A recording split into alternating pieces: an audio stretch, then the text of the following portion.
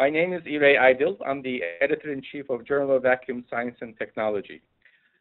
Majority of our articles are written by graduate students, or at least the first drafts are written by graduate students.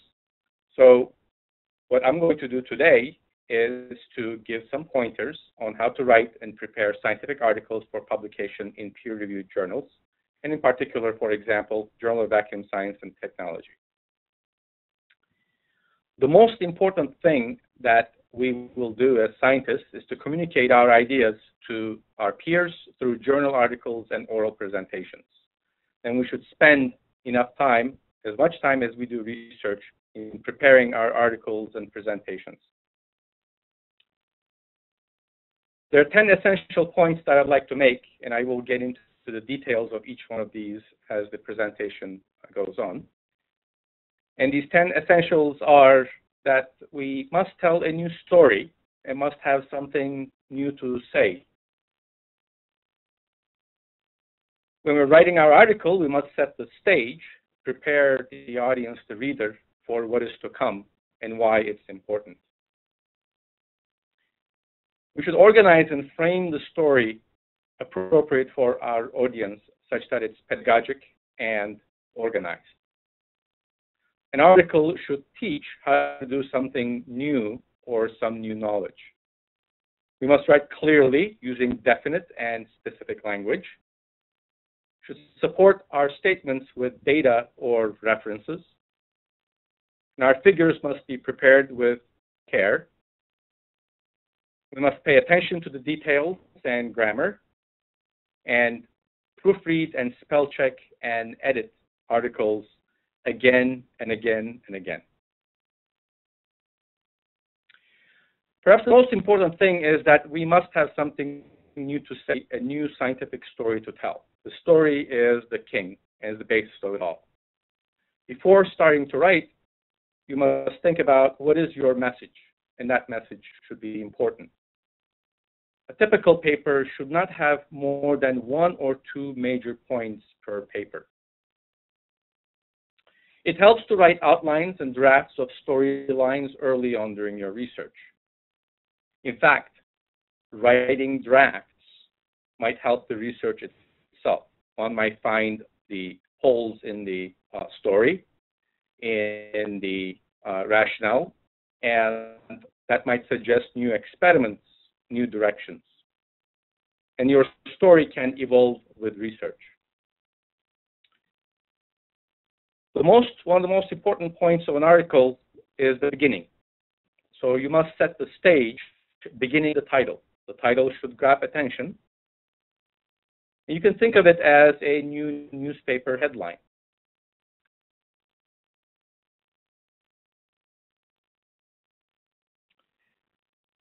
It must be a concise summary of the point that you're making. And what is the article about? It must answer the question of what is the article about. Challenge yourself to make it as specific, but yet as brief as possible. And often we don't spend adequate time composing our title, so we should spend some time on it. In the introduction, begin by motivating your reader. Why should they read the article? What will they learn? What is the context? Why is the story that you're about to tell is important? Also in the introduction, you can review prior work. It helps to put your work in context, to review what is the present state of knowledge, what is the state of the art, what has been done before your work, and who did it. Give credit where the credit is due. Relate your story to that prior work. And you can enter the body of your article by telling your readers what will be your contribution in this article. How do you advance the state of knowledge or state of the art? It is important that an article should educate the reader, and this starts with the introduction.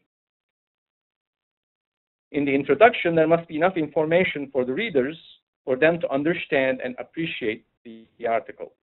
Of course, this must be concise. One can't teach everything in a short article.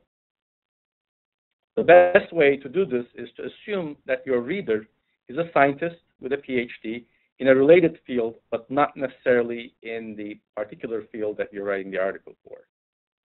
Use references to do this, particularly review articles that may bring novice readers up to date. Organizing the story, what you're about to say, is very important. A scientific article is not necessarily a chronological description of the experiments one conducted. In fact, the crucial experiment might have come towards the end of the research. It is also not a summary of one's lab notebook. So one should think about how to organize what you learned and your experiments, your theory, or your calculations that is pedagogic and rational.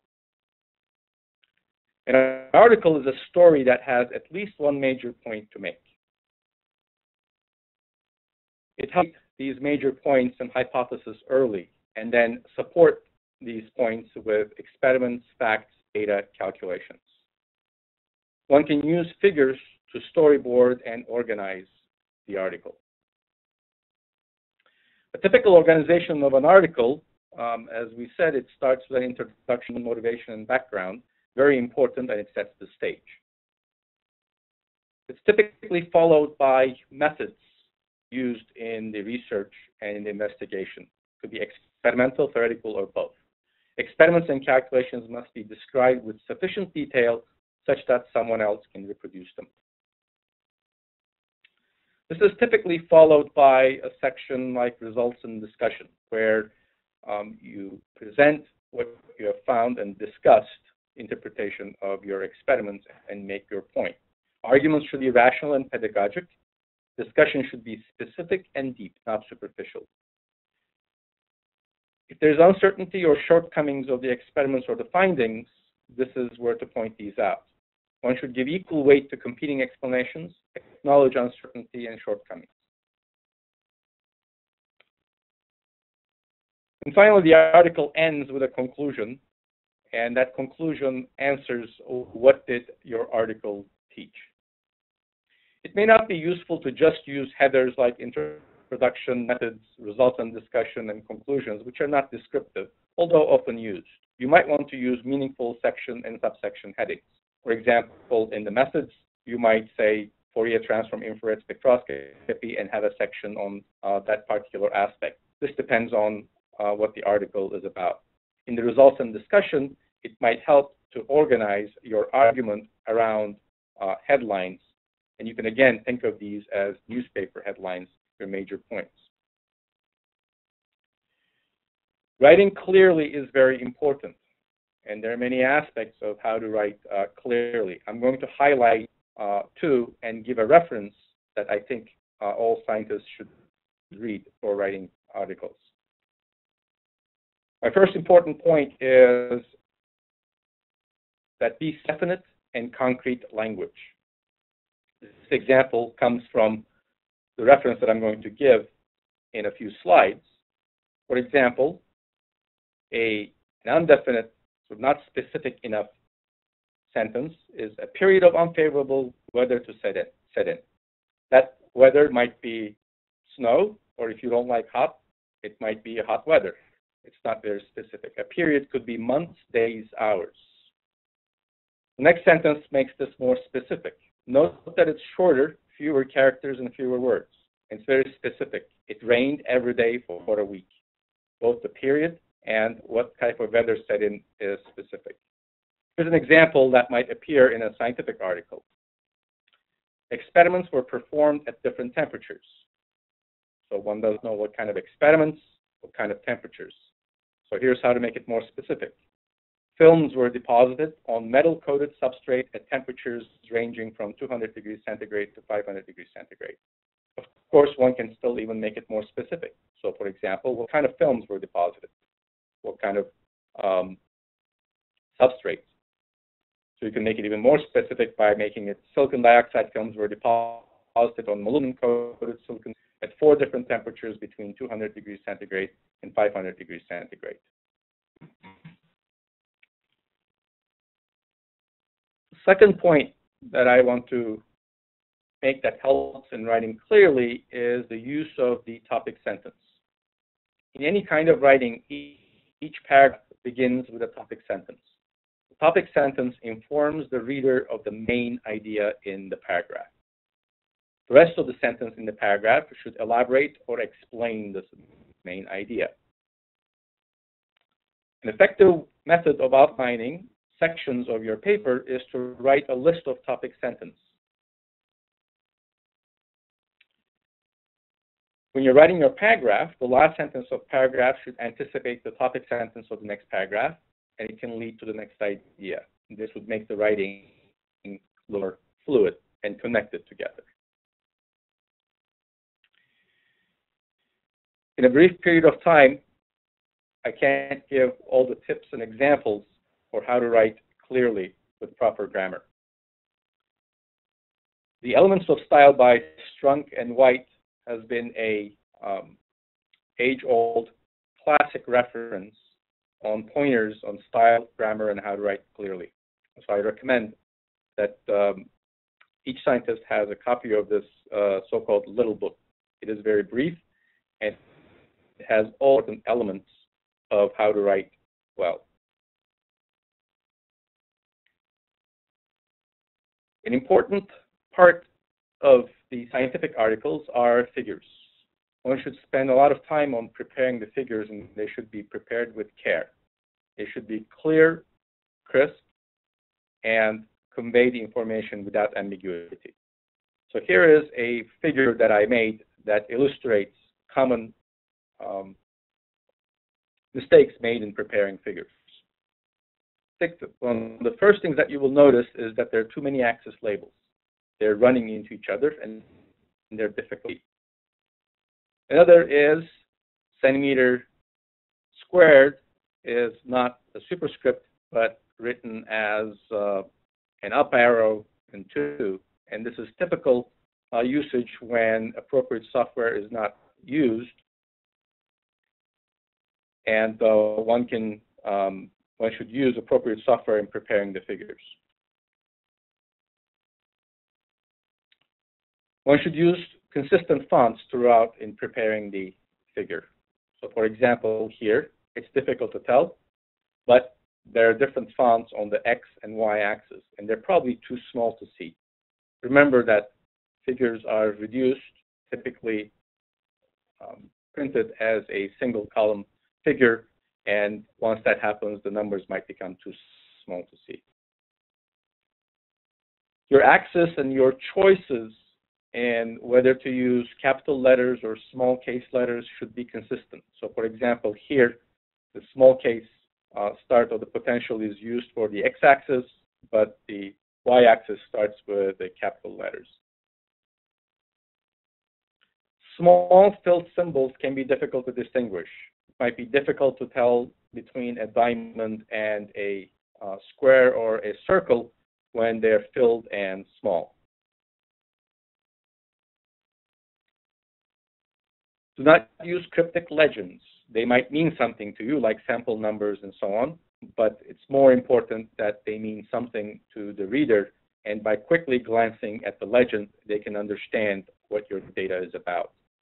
If you're going to use grid lines, you should use grid lines both horizontally and vertically, and do not make the axis or the grid lines too light. Having criticized that figure, here's how one can make it better. Of course, one can always improve even on this, but note, for example, that the legends are now self-descriptive. So by looking at it, we know that the data has something to do with the growth temperature, and the growth temperatures are given. The symbols are larger, and color is used to make it more apparent, and both the fonts and axis labels are larger, and fewer numbers are used. Note also that we scaled the units such that we avoided too many zeros on the y-axis current density. When you have macrographs, use clear and high-resolution macrographs. Crop all the unnecessary information from the bottom, such as the institution, the company that the microscope was made by, etc. Perhaps the most important part of a micrograph is the scale, and the scale should be clearly visible.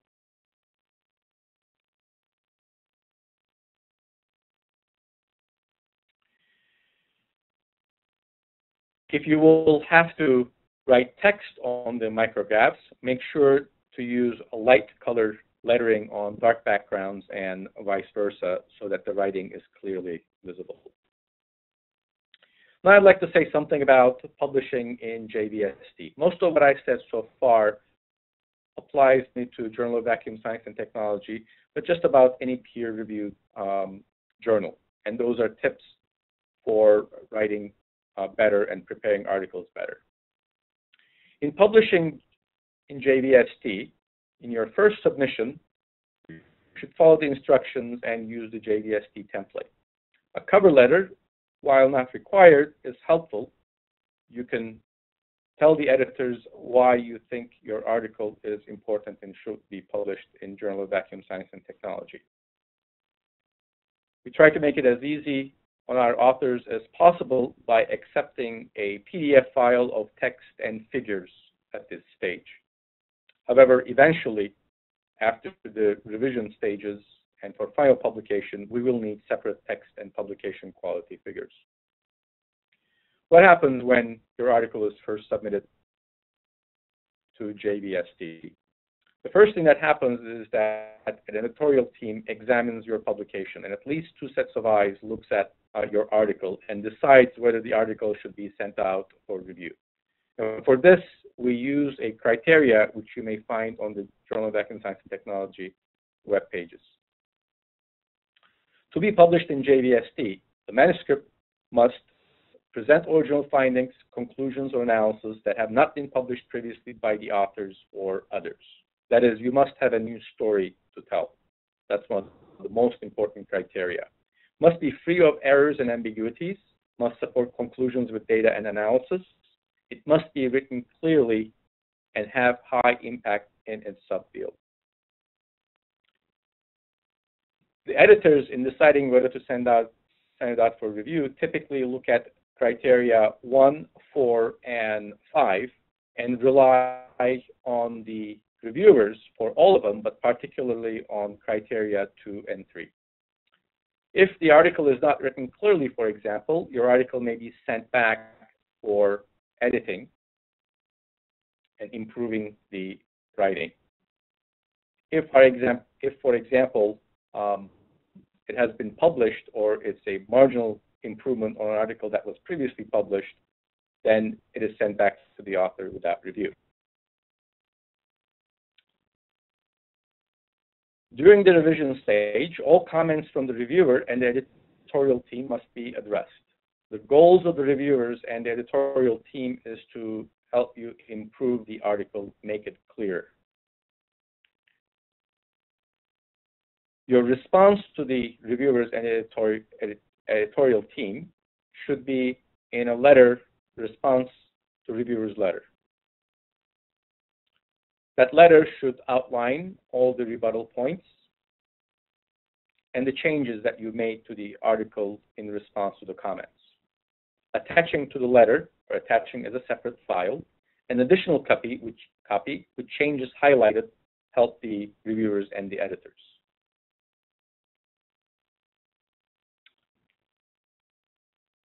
What you should not do is to ignore the editors and the reviewers' comments.